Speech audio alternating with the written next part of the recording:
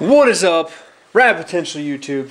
Welcome to another Radformational segment, i.e. me giving you some cool rotary engine knowledge. So, we're here to talk about the difference between a 13B and a 12A. Now, you might think, we already know the difference. The 13B is bigger and the 12A is this. Well, this is going to go into more detail so that way you can mix and match and you build cool combinations of stuff, and you don't think you have useless parts in your garage. So, because things can go in between both.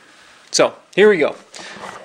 Back to basics. What's the difference? Well, 13B says 13B and 12A says 12A. You also might notice this looks a little bit smaller than that one, right? So, the difference between a 13B and a 12A, displacement.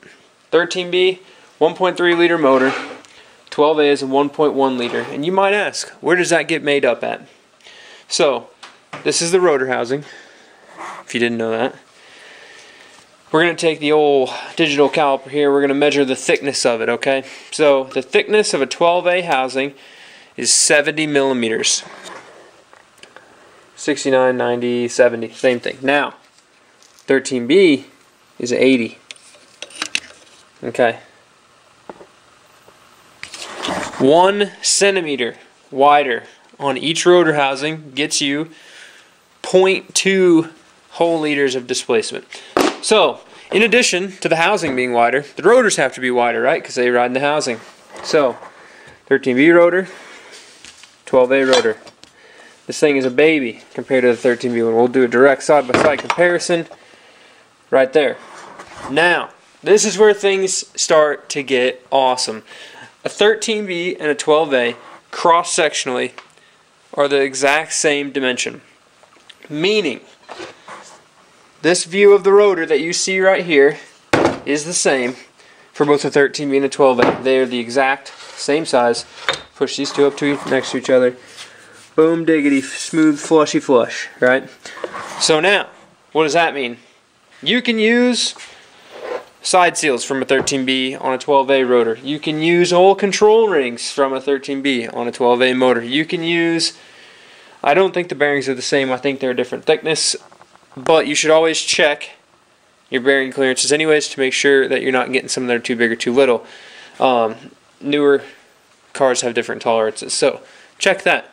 Usually, if you're replacing bearings in a motor, you probably know a decent amount about that motor already, or you're having a shop build your engine. So, moving onward, as well as the rotor being the same, the housings, same thing.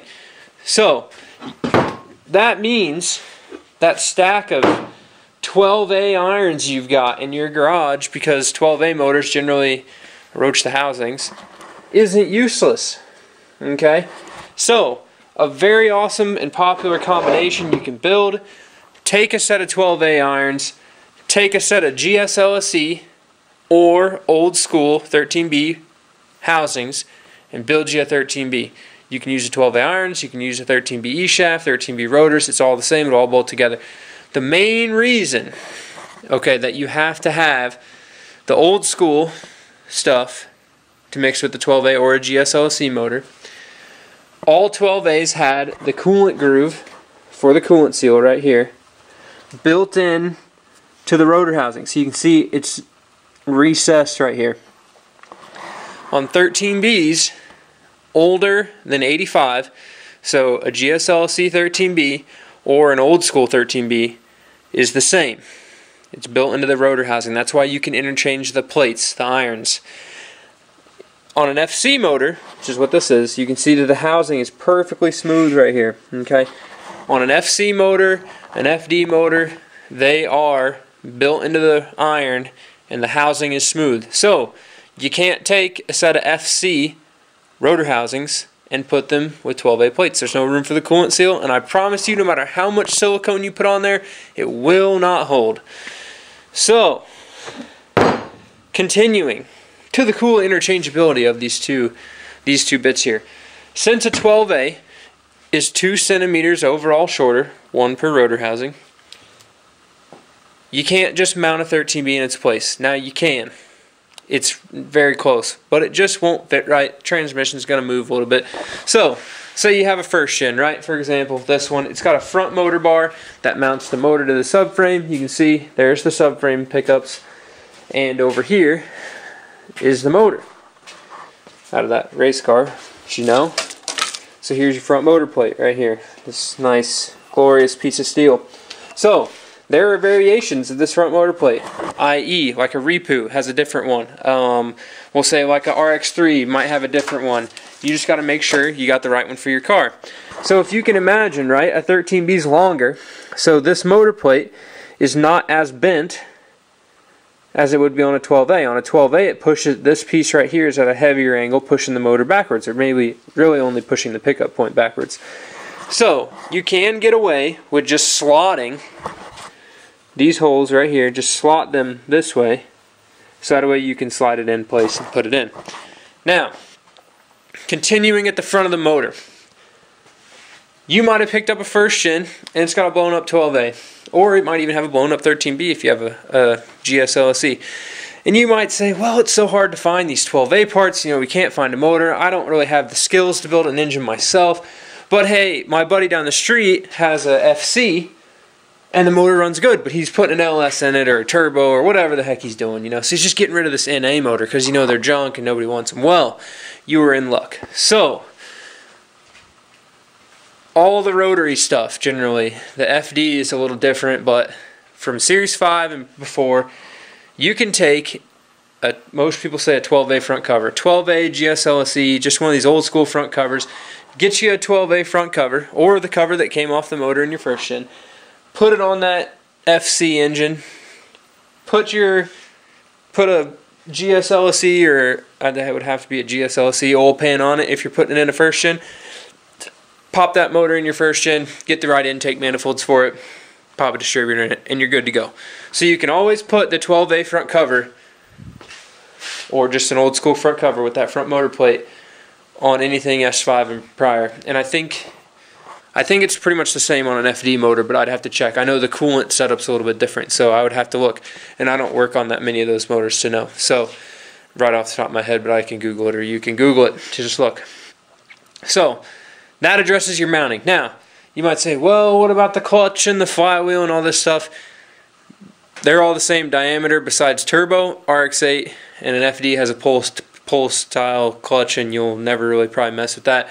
But a turbo has a bigger diameter flywheel. An RX-8 has the same diameter flywheel as turbo. All the other flywheels are the same diameter, so they will work in the transmission. So for example, say you have a 12A car. Okay, you can put a 13B out of an FC in it. Use the right flywheel for the engine balance you have. I'll repeat that. The flywheel matches the engine balance. So, if you have an S4 motor and you know that it has S4 rotors in it, you need to use an S4 flywheel. Now, you can put an S4 turbo flywheel on an S4 in a motor. No problem. Just as bigger diameter. So you have a turbo 2 trans or an RX-8 trans and you want to run the big clutch, put the turbo one on there. As long as S4 matches S4, you're golden.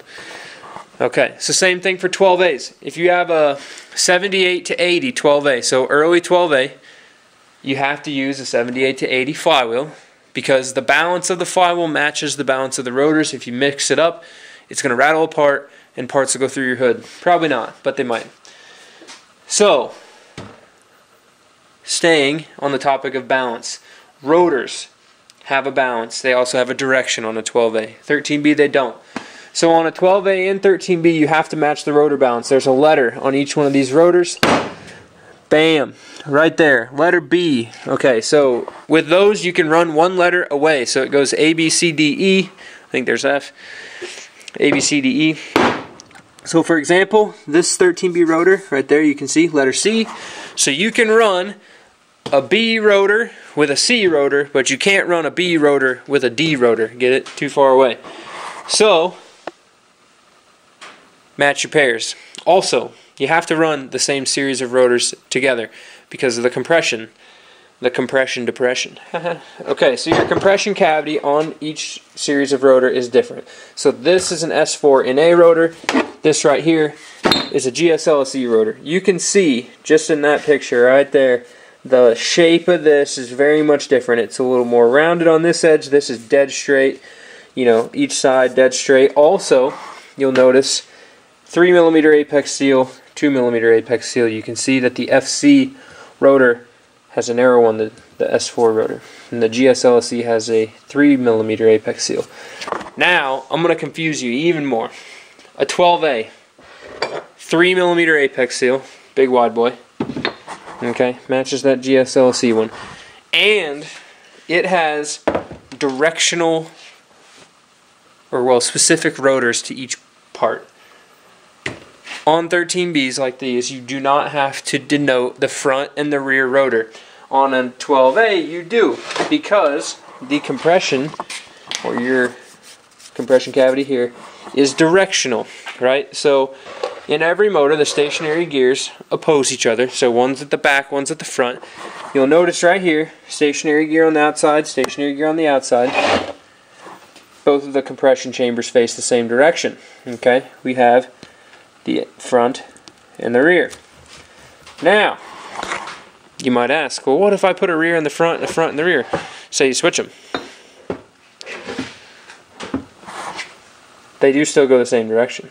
But what you can't do is run a front with a front and a rear with a rear, because it'll look like that. They're opposites. No bueno. So, that's pretty much everything for the rotors. That's pretty much everything for mounting your motor. Ooh, what about the header, you might think? So, it is somewhat-ish common practice, at least here at the Rad Ranch, to just run what you brung. With that being said, you'll notice that this is a 12A. It's smaller. The ports are smaller for the exhaust. They're also smaller diameter for the exhaust on a 12A. Just do a direct comparison right here. 12A, 13B. Noticeably smaller. Okay. This dimension here between the two studs is the exact same on both of them. Height-wise, it's the same. The only difference is going to be 1 centimeter, not 2, because it's centered. So you're only taking ½ a centimeter from each. So what you can do on your header flange, I'll just show you over here because we got one laying here. So on your header flange right here, so this is a 13B header. So all you got to do is slot this hole a 1/4 centimeter that way and a 1/4 centimeter that way. Or no, ½ a centimeter each. ½ a centimeter each way, because that's 1 centimeter narrower. And what that'll allow you to do is to put your 13B header on your 12A. Reason I say doing it that direction, so 13B over 12A, not 12A on 13B. 13B's got bigger holes, right, for the bigger exhaust ports. The 13B will cover up the 12A holes, and it will line up mildly right. Okay, now generally, the reason I say mildly, you're pulling hairs here on horsepower if you're doing that. If you can get your hands on a good 13B header, run it on your 12A. You'll be just fine. I've got one on my Bridgeport out there, or on the Silver Car out there. No exhaust leaks, works great. It's just because that's what I could find. So generally, when you have that big one, it's not going to sit perfectly centered, right? It's going to sit a little bit offset, but it's going to cover the whole exhaust port, so all of that will go into the exhaust. Now, keep in mind, dude, you got a 12A. If you got a Bridgeport, you might be making 200 horsepower, 250. If you're boosted, you probably have a 12A manifold or something custom. If you're just trying to get your car on the road, get some cool parts on it, keep things simple, just find a header. A rotary header. As long as it fits your chassis, run it. Bam. So that's that part. Now, I feel like I've been talking super fast. There is variations in housings between all of them. So the 12A's got like old school or older housings. 12A has twin distributor stuff, which I just wouldn't mess with it, and you probably won't ever find twin distributor stuff in your searches for things, just because it doesn't come up for sale often. And if you do, I've really never worked on one, so I can't really help you there, but I'm sure there's somebody that has, that you can find. Or comment below and I can help you find somebody. But there's variations in like the spark plug area here. Has different stuff going on, different casting marks on the top for the old school stuff. 13Bs have a whole bunch of different castings. You have like a scripted housing, which has the old school logo right here, like what's on the Repu. You've got ones that have different spots up here, like the oil port might be different. You've got, this is a big one you see, some backyard builders, don't ever check this.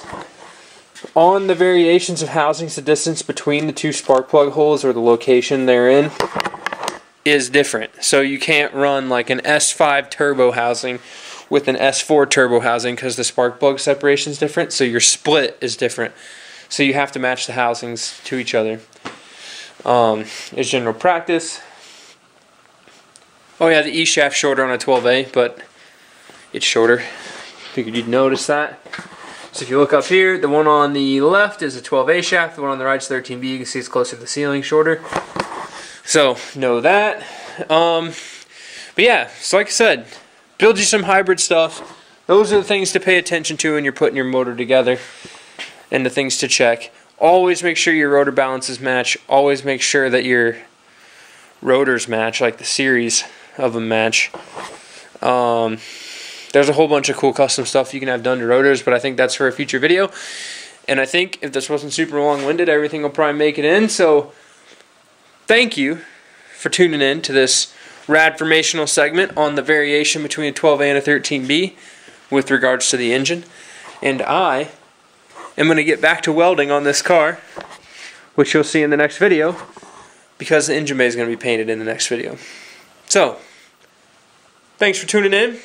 Comment below with any questions, and we'll see you next time.